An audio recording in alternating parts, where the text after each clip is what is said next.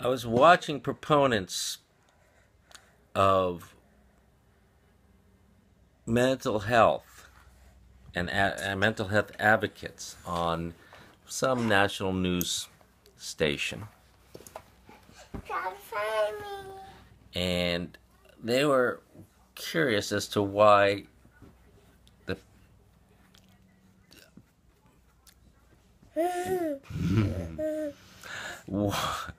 why more and more people are claiming that they're clinically depressed.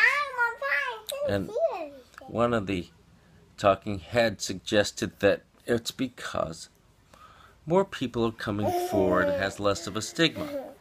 Now, that being said, there's a good possibility that could be true.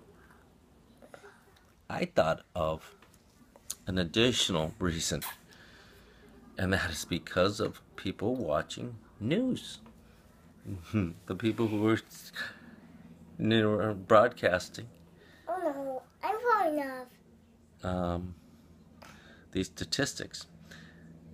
And it's not just the news, but the facts that the news brings in.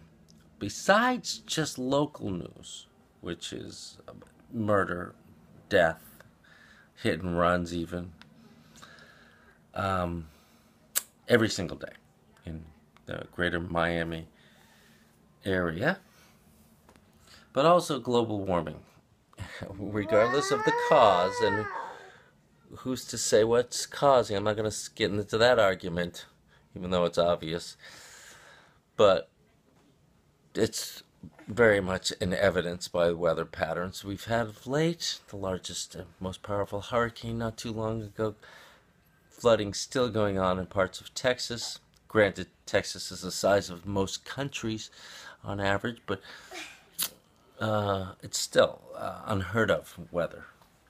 Records being broke yesterday. Tied. Okay, I'm sorry. Just tied in Key West for 87 degrees. Daddy. That's all I'm saying. Daddy. Depression. There's a monkey on your back. It's not in the closet anymore.